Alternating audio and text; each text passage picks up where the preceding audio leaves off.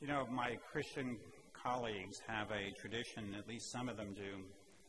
Prior to giving or delivering a sermon, they say a particular prayer, petitioning God that they, as preachers, be given strength and that somehow they would speak what they believe to be the truth as they understand it.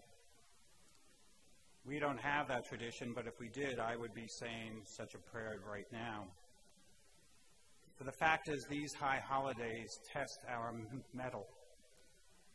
Their traditional essence demands an excruciating and potentially brutal process of self-appraisal and evaluation with full honesty and no space for excuses.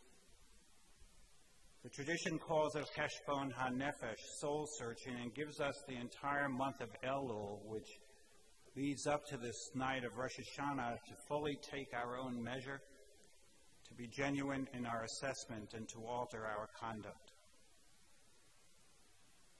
Admittedly, taking account has been a uniquely melancholy experience for me this year. I'm not sure I know all the reasons. In some measure, I presume it is linked to this being my last high holidays with you as senior rabbi. Coming to the finish line after half a century of congregational service is sweet and exciting and unsettling. I suppose it will be naturally disquieting for me to step aside from what has been my life work as a congregational rabbi for half a century. But it has also been my passion, and that makes it even more difficult to step aside. My sons are also here this evening. My older one, a New Yorker, my younger one from California, and he has brought our firstborn grandson, about whom many of you know since I had the chutzpah to announce his birth from the pulpit on Yom Kippur 4 years ago. It's been at least that long, we calculated probably more like 8 years since we have been together for these holidays. Though my grandson Gabe has watched his grandfather by way of live streaming, tomorrow will be the very first time that he and I will be able to sit in the children's service together. And so I am fully aware of the passage of time and think about legacy, both standing in front of my sons as their father and in front of you as your rabbi. And probably for many of you, the passage of time and legacy is on your minds as well. So this Rosh Hashanah is different for me, and it is different for you in other ways. So tonight, knowing all that has happened, let's step outside ourselves and take a look at ourselves. Let us ask, are we truth tellers? In Judaism, we have a tradition of writing ethical wills, prompted by a deep desire to bequeath our aspirations to our descendants. We want our children and grandchildren and all that follow to know the ideals and ethical guidelines by which we yearn to have them live. These ethical wills are personal reflections refracted through the prism of a parent's life. Now, ethical wills can be a glorious conveyance from generation to generation, but I know that they incorporate a fair amount of prevarication, a level of parental arrogance. They do not tell the entire story. I have not read a single published ethical will which includes a parent's admission of their own wrongdoing, their own failures or faults or weaknesses, or even ways in which they may have acted abhorrently. We parents are typically completely comfortable and expert in telling our children what to do, without narrating for them even a measure of our own imperfections and struggles, without agonizing over the ways in which we felt and had been inept as children or as teenagers when we were their age, or even into our adult lives. We find it so difficult to share the disturbing sides of our lives, whether with friends or our children or perhaps especially our spouses. Instead, we choose to wear the masks of strength and control and unerring achievement. We want to appear perfect. Parental arrogance, which touts our own laudatory image and builds impervious fences against awarenesses of our weakness and our struggles and mistakes, is inherently unfair and unhelpful for our children. For how can we possibly tell them of our lofty aspirations for them without recounting, not necessarily in all the details, but at least a bit of the way or the times we miss the marks that we are now assuming they should reach? It would do us well to be truth tellers. And if we were to need encouragement to do this, all we have to do is take a look at the ultimate ethical will of our people.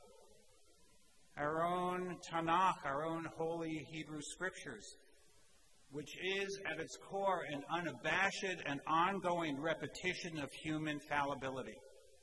Within its core, the Bible tells stories of great people doing terrible things, engaging in abysmally improper behavior, and continuously missing the high ground.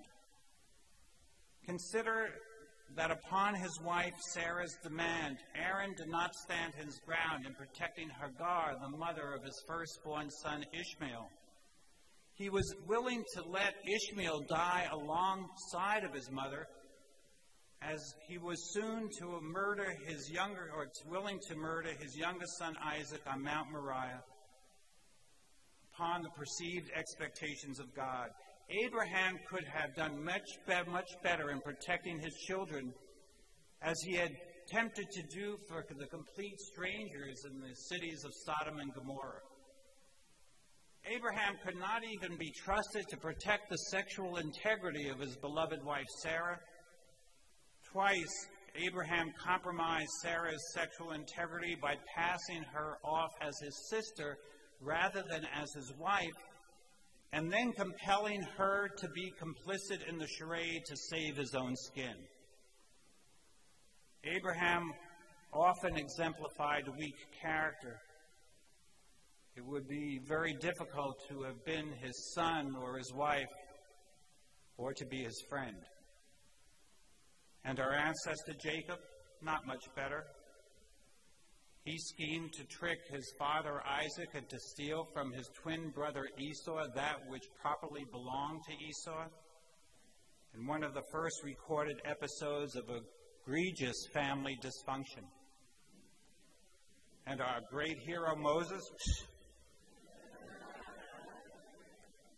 he sent his wife and sons away so he could single-handedly focus on his mission, leading one commentary to ask the question that some of us should ask of ourselves. As sometimes happens with leaders, the question is asked, have Moses' official duties caused him to neglect his family and his capacity for familial intimacy? Now, Moses is no model of a caring family man. And the legendary King David, affirmed as the progenitor of the Messiah to come, you know the story. Out of lust for Bathsheba, and in order to have her for himself, he arranged for the killing of her husband and his trusted friend and general Uriah, so that he could take Bathsheba for himself, the very Bathsheba with whom he had already committed adultery before Uriah's death.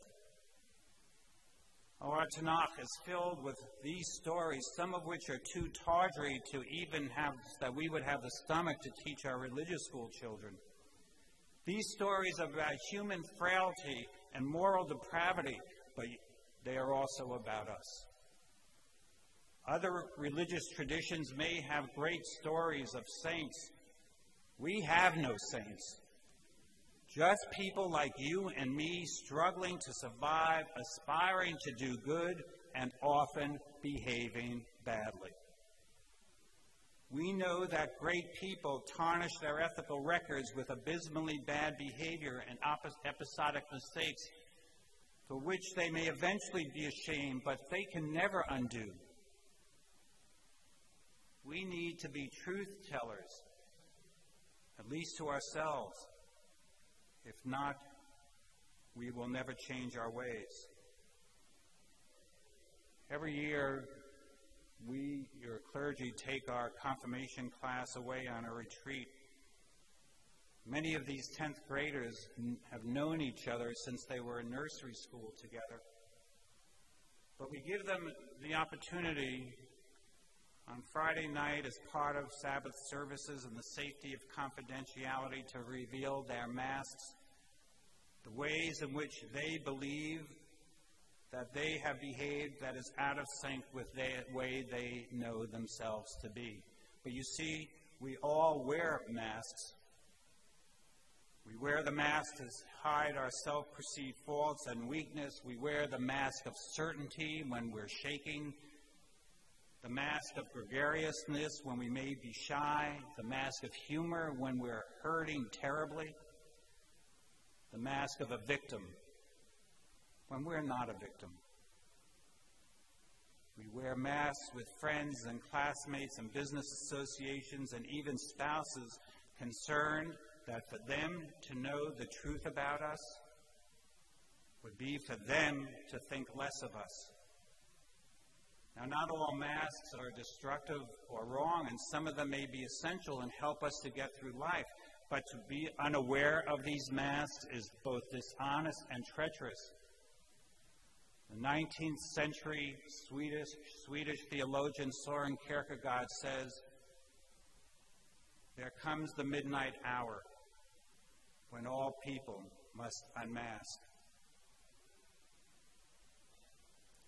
Tonight is the midnight hour.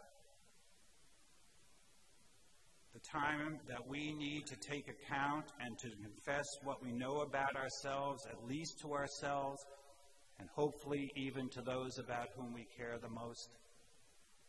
We who are not perfect or blameless or faultless will love our children always, and when they fall short of our aspirations for them, I would pray we love them nonetheless.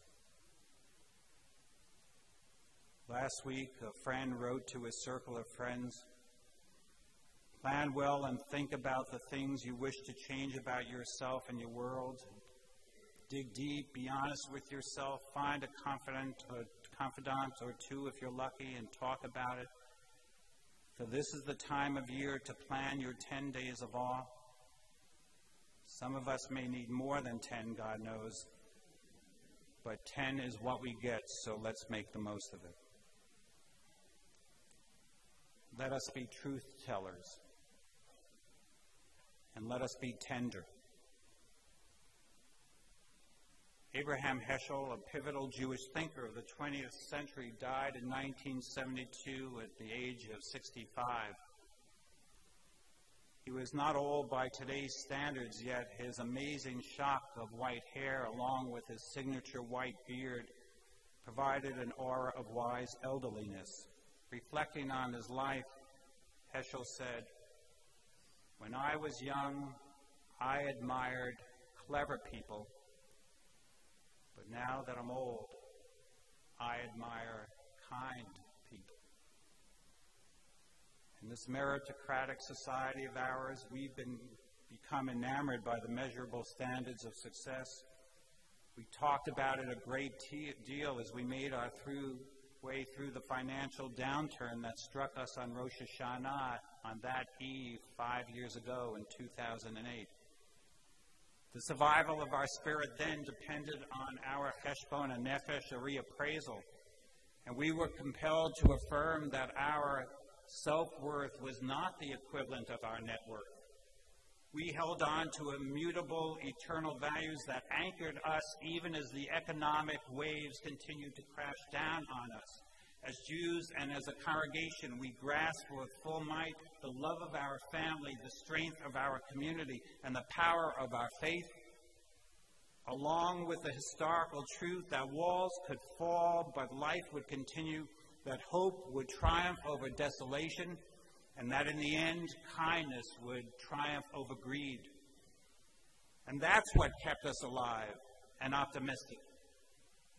John Gardner wrote, "You find that the world loves talent, but it pays off on character. Good character shuns arrogance and has no place for haughtiness and no tolerance for conceit. The Torah was well aware of the inclination to arrogance, especially when we are materially successful. It is written in the book of Deuteronomy so starkly, 'So when you have eaten your fill and built those fine, magnificent houses of yours, and your possessions have multiplied beyond your imagination, and your money has increased beyond your wildest dreams, and you have prospered in every way possible, beware, for it is at that time that you could become haughty, and you would forget that it is the Lord your God who delivered you out of the house of bondage.' Unless we need, our tradition even provides a checklist for indications of arrogance. It says that an arrogant person is one that does good deeds and gives to tzedakah only for public notice. An arrogant person is one that shuns public association with those of lesser financial means or reputation out of concern that their own public image would be tarnished. An arrogant person is one that never believes they have done wrong, or that assumes that their success is dependent only on them alone. These are the indications of arrogance, and we have a choice to make, and it is a matter of deliberate intention, best indicated for me in a Cherokee tale and legend I most recently read in Peter Georgesco's The Constant Choice. The story goes this way. A grandfather sits his grandchildren arrayed around him in a circle and tells his grandchildren, "A terrible fight is going on inside of me between two wolves. There's the wolf of fear and anger and arrogance and greed. And there's the wolf of kindness and humility and love and courage." And he continued, "That fight that is going on inside of me is going on, my grandchildren, inside of you and inside of every human being." And there was silence. And then finally one of his grandchildren asked, "But grandfather, which wolf wins?" And the grandfather answered, "The wolf that you feed." Georgesco's thesis is that people can align themselves with good through daily choice, and the better we know ourselves, the more capable we are to make better choices in our lives. Tenderness and humility are a choice we can make. I believe that. We don't need to be in love to be tender. Tenderness prompts us to be forgiving. It helps us to treat people decently, even if we're merely passing them on the street. Tenderness presumes the godliness of every person's being. It makes us kinder, more gentle, wistful, and wondrous, and gracious and compassionate. Tenderness permits us to resonate with the longings and the dreams, the hurt and the love of others. It compels us to soothe their pain, comfort their hurt, wipe their tears away, hug them in their loneliness, and permit their syncopated life rhythm. And above all, tenderness permits the telling of stories, the confession of wrongdoing, and the mitigation of aloneness. Incipient tenderness and goodwill, which I long to embrace and which I continue honestly to work on myself, allows me to understand at times what others are unwilling to say. You know more about a person by the look on their face. which are always telling the truth, and their words, which are often failing. A person's face tells the entire story before they even manage to utter a word. Tenderness permits us to give the benefit of doubt to our children, which they most certainly deserve, and to abandon harsh critique, of which you and I all know we are so readily capable to express with our spouses. Kind and tender people make this world sing. They make my life joyful. They make everything that I would will to do lovely, and they make this congregation exquisite. I long for the continued flow of tenderness within me, and I will work for it as best I can. But above all, I ache to be forgiving more than critical, and relish kindness before judgment. And if it grows into love, then I'll let it be.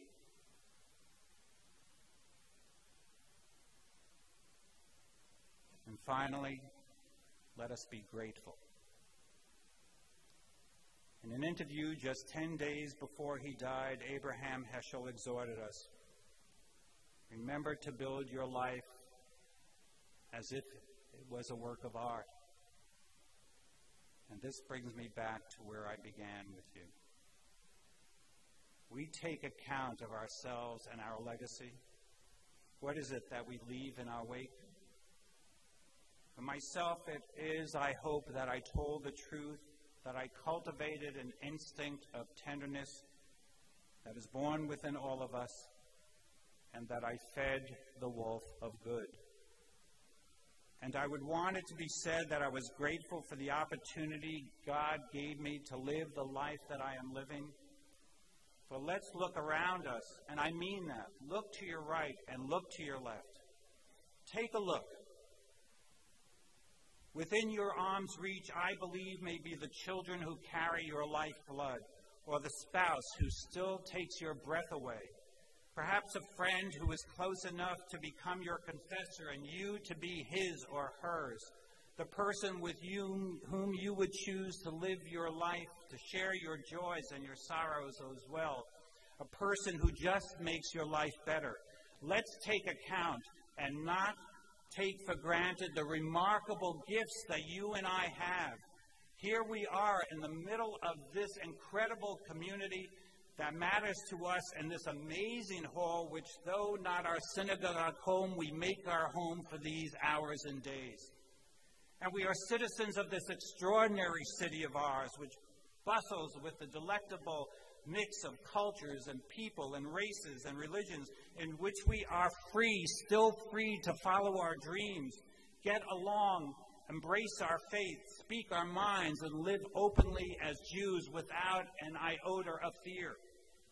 And we are given the right to pursue a life worth living. Life is filled with the possibilities, with our frailties and our blessings, our victories and our failures, and our disappointments and our ambitions. How can we not be grateful for the gifts that God has placed within our reach? And it is for more than health and happiness and love and family, for which I hope we would give thanks. Should we not be grateful for the gifts that we assume to be of our own making? With some level of conceit, we believe that we gave root to our own intelligence, that we alone are responsible for our work ethic or our personal drive or our aspirations. We believe that the credit is ours alone because we have the ability to master information more than most and to retain information longer than most. We believe even that we are responsible for our own good character, but we are the inheritors of so much that has preceded us. These gifts have been built into our DNA. They've been formed in the culture of our families. They are built on the ethics of our people. They are dependent on being in the right place at the right time with the right idea. Much of our success is a matter of luck and chance and environment, for all of which I give credit to forces beyond me that I know as God. And for that I'm grateful to my core. And it's along with the psalmist that I believe, Ki chastecha gadol alai, you, O God, have been infinitely kind and gracious to me. For me, my great gifts are my family, and it is you. It is my parents who have passed from this earth and my children who are here. And it is my wife who does take my breath away. It is my faith and my people. It is my friends and my colleagues. It is my visions and aspirations and hopes and longing to be even better. And finally, I am grateful for myself, with all that has been implanted into me and for which I can take absolutely no credit. Each of us has been given the gift of ourselves, each with our opportunity to mold this creation and to make a great difference, even if it is only within the intimate cluster of our people with whom we live and work. What incredible benevolence has been shared with us and extended to us, the ability to be truth tellers, to be sensitively tender and of goodwill and humble. You see, we can build this world as we build our own lives. What a gift. So let us be grateful for it all, yes, even including, need I say, new chapters and the right to change our ways and the intention and commitment to begin this year differently. We now have again the chance to do that. An amazing gift has been put within our reach. So, God willing, you and I, each alone and all together, will make the best of that gift with God's help. Amen.